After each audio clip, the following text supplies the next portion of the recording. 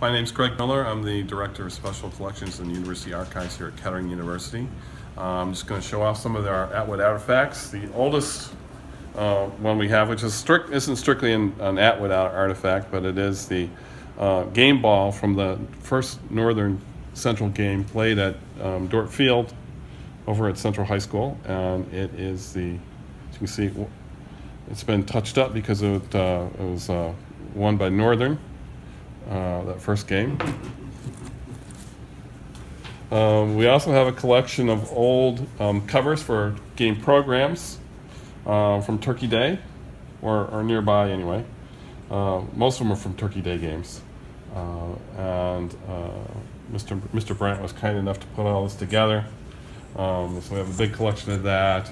We have lots of reproductions from old journal articles. As you can see, the game was tremendously popular with folks.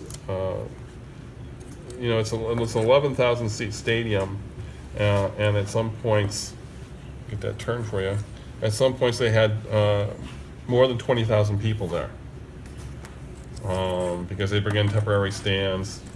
Things like this. This is some of the highlights, or some of the players from the 1950 game.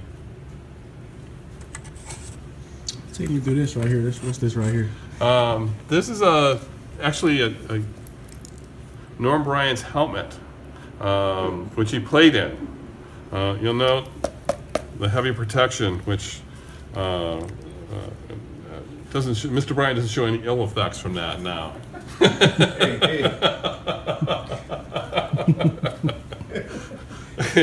So he promised me he didn't use his head, but who knows? So what would you like to put a call out to the community to? Yes, we'd like other people to share any artifacts they have of their experience with Atwood Stadium, whether it was as a fan or as a player or whatever. As I was sharing earlier, my mother never played at Atwood Stadium, but she went to see baseball games there with the Flint Arrows, and I have some from some game programs and scorecards that she kept, and it would be wonderful to add things like that, and just people's memories of that. Okay, thanks a lot. I appreciate it. Thank you.